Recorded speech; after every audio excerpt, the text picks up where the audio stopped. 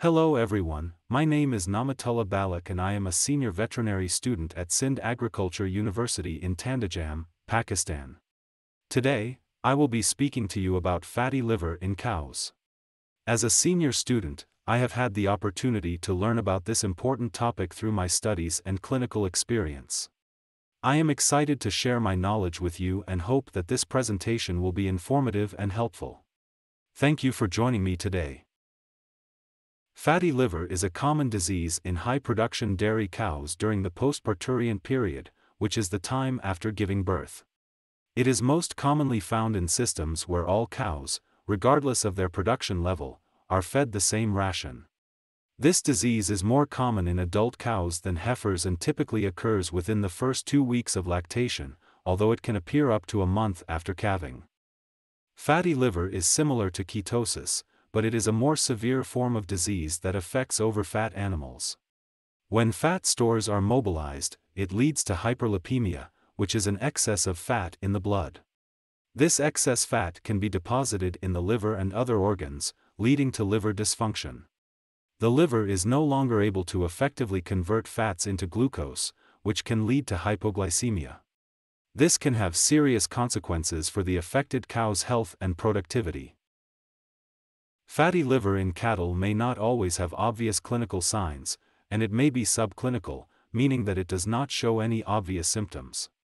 However, the most common indication of this condition is a high incidence of other diseases around the time of calving, such as milk fever, ketosis, mastitis, and retention of fetal membranes.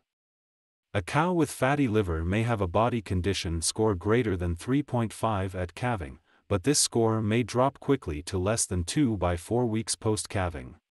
Other clinical signs of fatty liver include anorexia, depression, rapid weight loss, a drop in milk production, weakness and recumbency, nervous system problems, and in severe cases, death.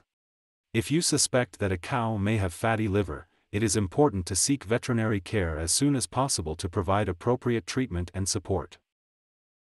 The aim of treatment for fatty liver in cattle is to return the cow to a positive energy balance by providing high-quality, palatable roughage and supplementary feed as needed. This may involve offering the cow a diet that is rich in nutrients and energy to help support her recovery. To further support the cow's recovery, a veterinarian may recommend giving glucose intravenously to help raise blood sugar levels and provide energy.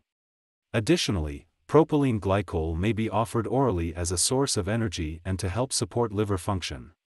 It is important to follow the veterinarian's treatment recommendations closely to ensure the best possible outcome for the affected cow. In conclusion, fatty liver is a common disease that affects high-production dairy cows during the post-parturient period. It is most commonly found in systems where all cows are fed the same ration and is more common in adult cows than heifers. It occurs mainly in the first 2 weeks of lactation, but can occur up to a month post-calving. Fatty liver is a severe form of disease that affects overfat animals and can lead to liver dysfunction and other serious health problems. Clinical signs may include anorexia, depression, rapid weight loss, a drop in milk production, weakness and recumbency, nervous system problems, and in severe cases, death. Treatment involves returning the cow to a positive energy balance through proper nutrition and supplementary feed, as well as providing glucose and propylene glycol as needed to support recovery. It is important to seek veterinary care as soon as possible if you suspect that a cow may have fatty liver.